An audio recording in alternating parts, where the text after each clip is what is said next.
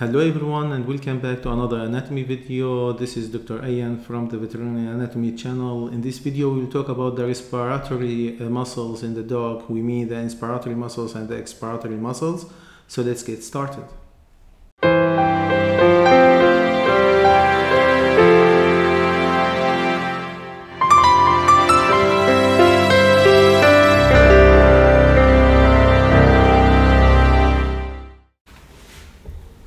Here I would like to talk a little bit about the respiratory muscles.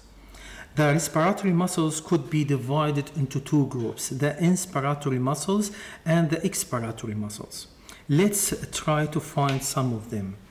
Here, after removing the forelimb completely, we can, and of course this is the rest of the pectoral muscles, deep pectoral muscle. In this region here, I hope it's clear, there's a small muscle here.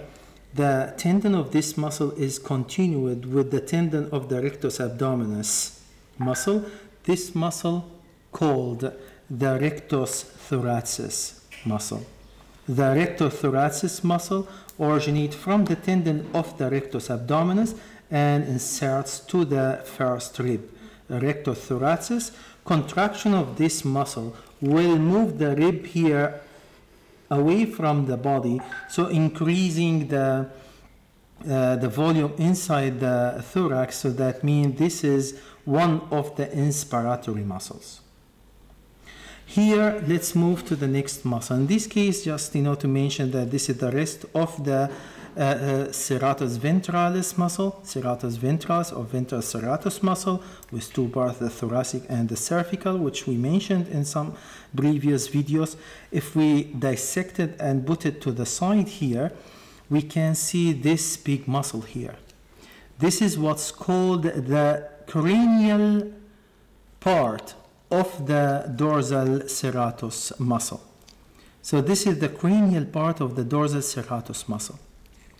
So as you can see, the dorsal serratus muscle, cranial part here, originates from the median ruff here and inserts to the lateral surfaces of the ribs. That means contraction of this muscle will move the ribs away from the body, increasing the volume of the thorax cavity and helping us with the inspiration. That means this is also one of the inspiratory muscles. Here we talked about the cranial part of the dorsal serratus muscle. That means there is a caudal part. If you go caudally here, you can find these three bundles of muscles here called the caudal part of the dorsal serratus muscle. If you look exactly, this muscle originates from the thoracolumbar fascia and inserts to the caudal surface of these ribs. So contracting of this muscle will move the ribs toward the body, and of course that means decreasing the volume inside the thorax cavity. That means they are actually expiratory muscles. As we are here in this area, I will show you another muscle extends between the thoracolumbar fascia and the last rib. This is what's called the retractor costa. The retractor costa, from the origin and insertion, we can understand that the contraction of this muscle moves the last rib toward the body like this, decreasing the volume of the thorax. That means this is also one of the expiratory muscles. Here, as you can see, between the ribs, there are also muscles. According to the location, we will name them as intercostal muscles. We have actually two of them. If we dissect, the external one, which we can see between the muscles, called the external intercostal muscle. If you look exactly at the muscle fibers of this muscle, you will find that the direction is craniodorsally. It extends from the caudal area of this rib to the cranial surface of this rib here. This one here is one of the, of course, everywhere. This is inspiratory muscles, the external intercostal muscle. Once we say external, that means there is internal. In this case, you have to work very carefully and cut, the thin external intercostal muscle, and after that, move it to the side like this, there, and here you can find another muscle extends between the two ribs. This is the internal intercostal muscle. The internal intercostal muscle is expiratory muscle.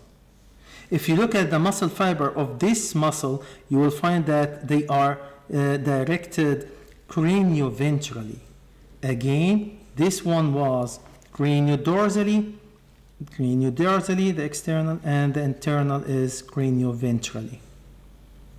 The external intercostal muscle is inspiratory muscle, while the internal intercostal muscle is expiratory muscle. Of course, this is some of the expiratory and inspiratory muscles. We should not forget that the main inspiratory muscle is actually the diaphragm, which is located inside the body. Here separates the thorax cavity from the abdominal cavity. This is the main inspiratory muscle. We will look at it later. Here, in addition to the respiratory muscles, we have also some other muscles which could help us with the inspiration and expiration. A good example is the scalenus muscle here, for example. If you look at the scalenus muscle, which has two parts in the dog, the dorsal scalenus muscle, and this is here the middle scalenus muscle. In other animals, we have, in the horse, for example, the middle and the ventral scalenus muscle. In the ox, we have the dorsal, middle, and ventral scalenus muscle. In the dog, we have just the dorsal and the middle. The dorsal, as you can see here, extends between the ribs, lateral surface, and the transverse process of the cervical vertebra.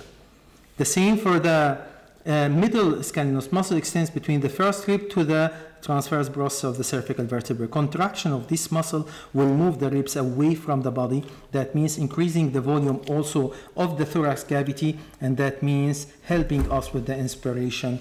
So it's inspiratory. I mean, it helped us also with the inspiration. Of course, here in this case, we need also to mention the abdominal muscles, which will also affect the respiratory function and some other muscles.